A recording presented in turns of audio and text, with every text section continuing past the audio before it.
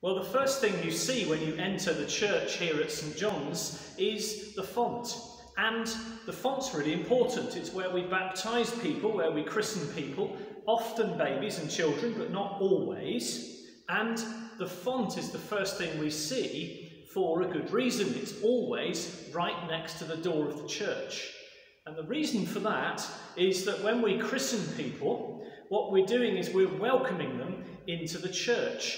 It's the beginning of their journey of faith. So the idea is that you enter the church and there immediately you find the font.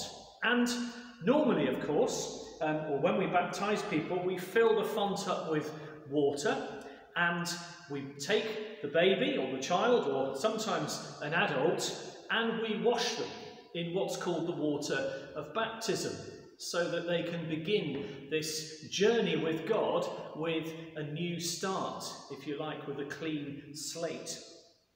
This font is really old. It goes back hundreds of years, and you can see nice stone carvings on the outside showing Jesus and other people, other biblical characters.